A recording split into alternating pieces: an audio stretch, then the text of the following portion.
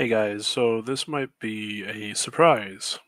Uh, Um, if you have seen my recent videos, obviously I took them down, but my recent videos talking about how um, I converted to Eastern Orthodoxy and all of that, which I became a catechumen in the Greek Orthodox Church.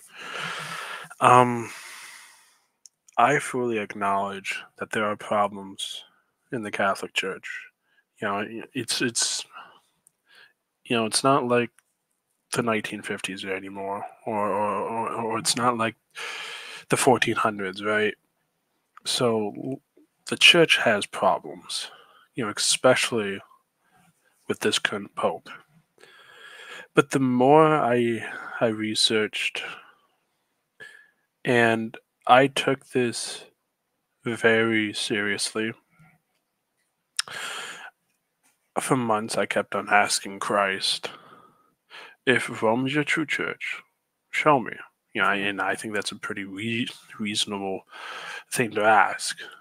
You know, and constantly for months, I had this thought: if the Catholic Church was truly not the true church established by Christ Himself, why would Satan, for the most part, only target the Roman Catholic Church?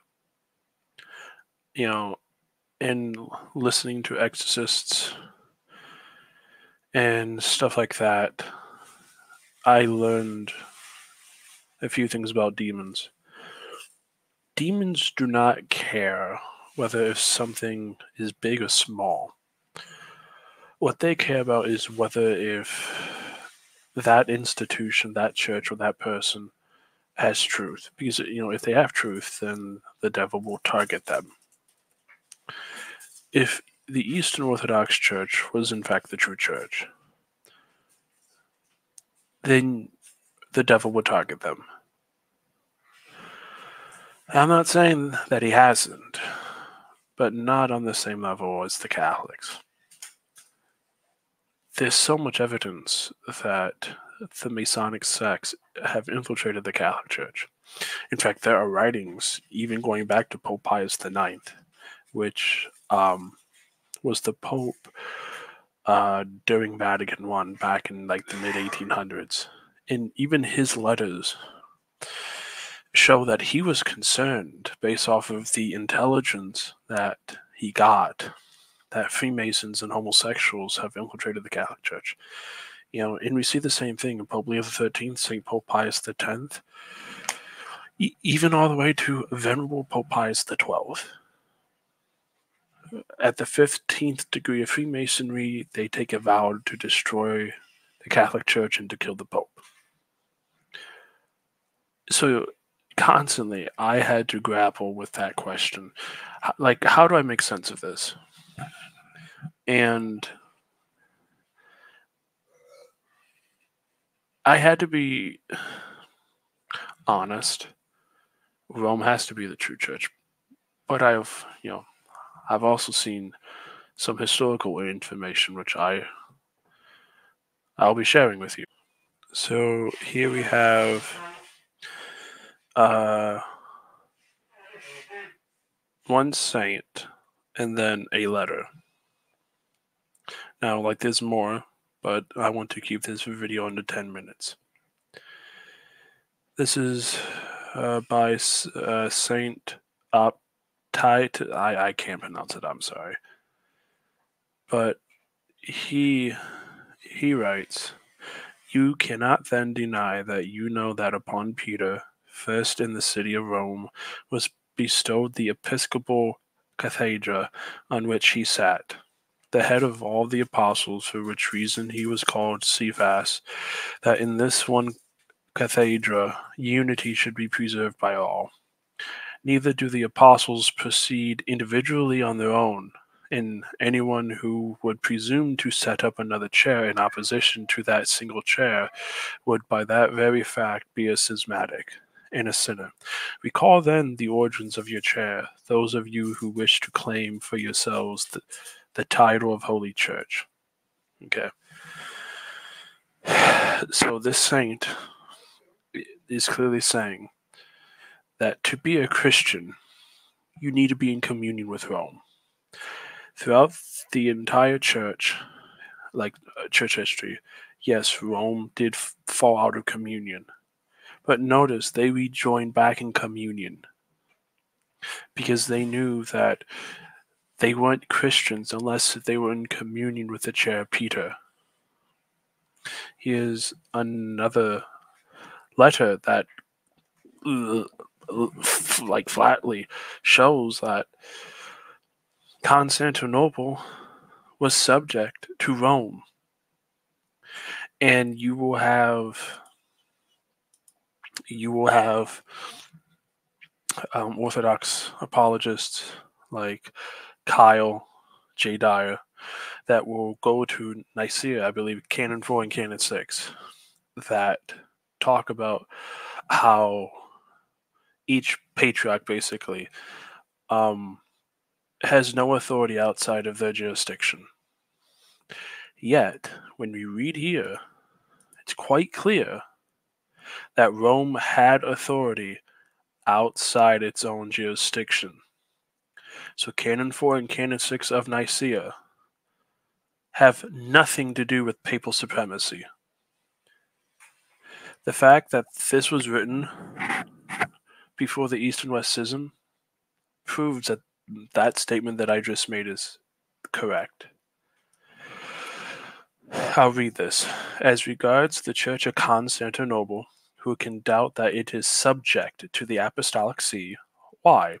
Both our most religious lord, the Emperor, and our brother, the Bishop of Constantinople, continually acknowledge it. Book 9, letter 13. 12, I'm sorry. Letter 12. For who can be ignorant that,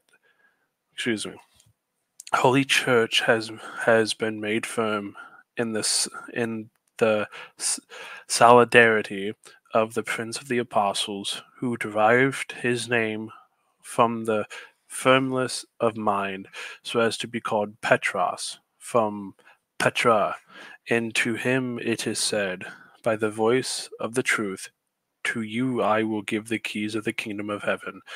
Wherefore, though there were many apostles, yet with regard to principality itself, the see of the Prince of the Apostles alone has grown strong in authority. So again, this is another example that throughout the early church, the modern day papacy, in the sense of its authority, wasn't entirely present back then, but the authority of the papal office was there. Throughout the first millennium, we can see an evolution of the understanding of the role of the office of Saint Peter, right? Like iconography.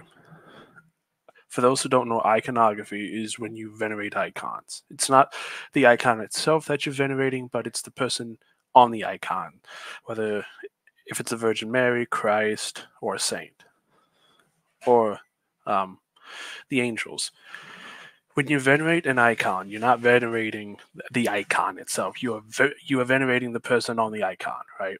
So iconography was not in the church for the first 500 years. That is a development of doctrine. I don't believe that the papacy by itself is a development of doctrine. Rather, I think the understanding of the authority of the office of St. Peter and his successors develop. Yeah. And as I just showed you, and that's only two, but I want to keep this video short. There is more evidence to show that the Bishop of Rome had authority over the entire church. In fact, even Eastern Orthodox scholars admit that the Bishop of Rome had authority over the entire church. So how can papal supremacy not exist in the early church when most scholars, and not just that, history itself shows it? So I acknowledge there are problems, but from a historical basis, the Orthodox Church is far more inconsistent with the claim that the church of the first 1,000 years was autocephalous, because it was clearly a papal mindset. Canon 4 and Canon 6 of Nicaea have nothing to do with papal supremacy. Nor does Canon 28 of Chalcedon. Because as we can clearly see, Rome had authority over Constantinople, and that completely violates Canon 4 and Canon 6. So unless if Orthodox Christians are willing to admit that the Church allowed the Bishop of Rome to overstep his boundaries, which no one would ever even make that claim, then the logical conclusion is the Bishop of Rome had authority over the entire Church. And that's why I went back to the Catholic Church. And that's two, right? I'll provide a good source down in the description box, but that's why I went back to Catholicism, because as what I have just presented to all of you, and that's only two sources. It proves papal supremacy. So I know a lot of you might not like this, but yeah, I'm Catholic again. I'm in the process of becoming a monk. So I'm going to a monastery in a few weeks. I'll do some filming there and some pictures. It's a beautiful monastery. I don't know if that's going to be the monastery where I'll live out like the rest of my days, but that's where discernment comes in. But yeah, so that's why I went back to Catholicism, because it's the only one that's actually consistent. So see you guys on the next one.